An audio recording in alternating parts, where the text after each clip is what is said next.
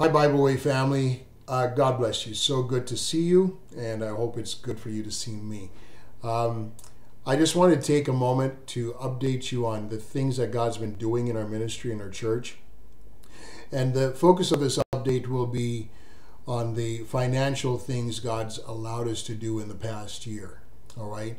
There is another video coming of things that have transpired with respect to people's health and various miracles in people's personal circumstances. But just want to deal with the things that have been happening at the church that are of a financial nature. Most of you know our situation, and you know that it seems it's rather constrained. And without really being intimately aware of the things that are done, some of these things I'm going to list to you are things that could go unnoticed over the course of any week that you appear here at Bible Way. So in order for God to get the glory, in order for your faith to be lifted and to be strengthened, I felt impressed to share this with you so that you may realize that God is working on our behalf. Even though it may not appear that way to you, He is. So I have a list of 31 things here I'm going to go through. I'm going to try not to explain too much about the impact of these things, but I think in some cases it may be necessary so you'll understand that these things are important. First of all, I'd like to mention that over the course of the past year, several $100s was spent and given generously to the men of our church so that they could renovate our prayer room, known affectionately as the furnace room. As we say around here, if there's no fire in the prayer room, there's no fire in the worship room. Secondly, we installed and we purchased 2 brand new sump pumps for our basement, which habitually floods when we have a lot of rain and a lot of winter or spring runoff. And we were able to add 2 more pumps to that original set of 2 for a total of 4 sump pumps added to our building so that we can avoid flooding, and they have worked marvelously. I want to thank the men who installed that and all the piping and engineered it so that we could fit all those pumps into our catch basin. Thirdly, we purchased 4 brand new cordless mics. We purchased a rack-mounted graphic equalizer. We also bought a rack-mounted audio compressor. And recently we just purchased a 3D effects processor for our rack as well. We've purchased 2 racks, one for the sound room and one for our power amps on stage. We've gone from live streaming with a particular provider to going free on YouTube. It has saved us some money, and it's also improved the user experience for those who are watching at home. We've installed a second audio mixer just to dedicate that to our live stream broadcast on YouTube. We purchased 18 quarter-inch patch cables so that we could connect that second mixer to our Mackie soundboard so we could broadcast on YouTube.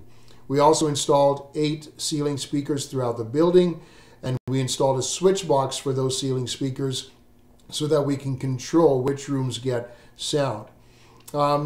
This is the 14th item on the list. We upgraded our video projector. Number 15, we completed installation of our own drum cage.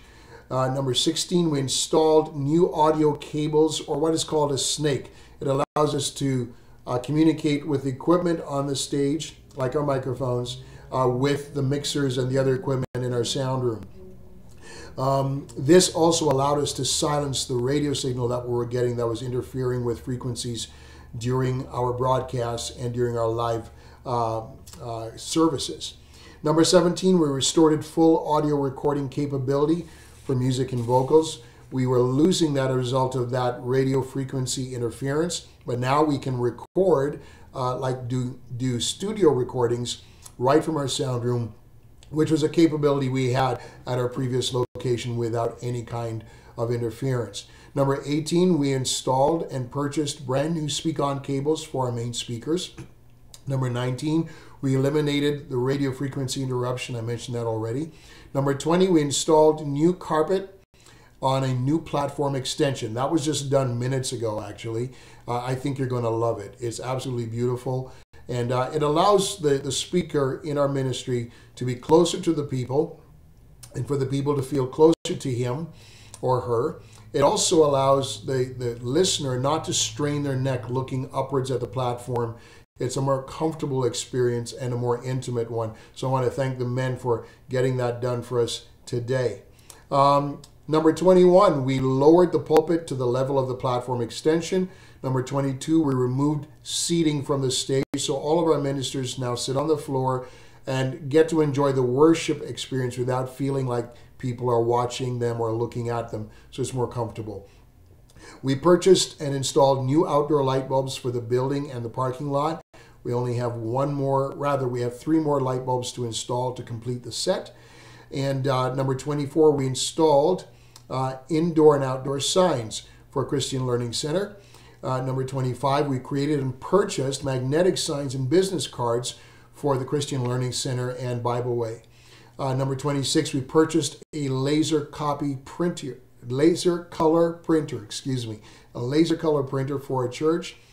27, we installed new Ethernet switch box so that we could operate in the building to communicate with one another. Number 28, we installed new internet router and increased the bandwidth for a smoother experience for those who are going online. And number 29, we purchased a brand new flat screen TV monitor for our church.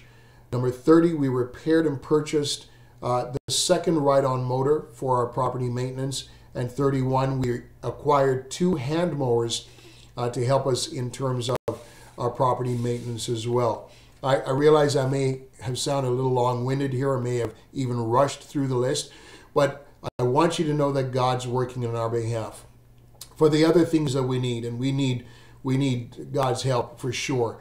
There are big ticket items that we need His help for. Why don't you pray based on what I just shared? If God can do this, and if He has already done it, why won't He do more for us? He's evidently on our side, working on our behalf, even in the midst of a number of challenges. Look at the extraordinary ways God has helped us. If I listed the costs of all of these things that were done, and if I told you of all the numbers related to the donations, you would really, truly be in awe. But God has helped. And guess what? He's done it through you. He's blessed you to give so that we could in turn around those gifts and produce the kinds of things that we have done both in and out of our building.